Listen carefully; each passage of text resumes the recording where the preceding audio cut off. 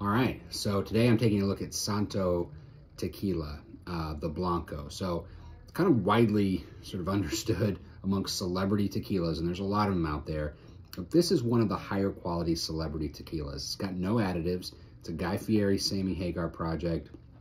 And what I love about it is it's just got this really nice, fresh agave forward nose, little touch of citrus, a little bit of like a creamy cinnamon as well in there, and just a little bit of pepper. But the fresh agave really comes through, and without any of the additives, that's really what you want from a Blanco, is just that fresh agave flavor.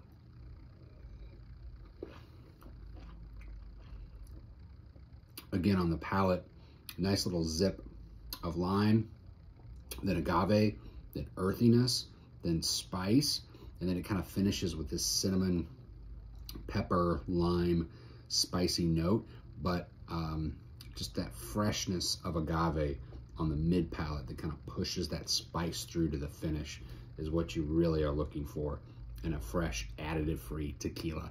And that's what Santo is for a fantastic price. Cheers.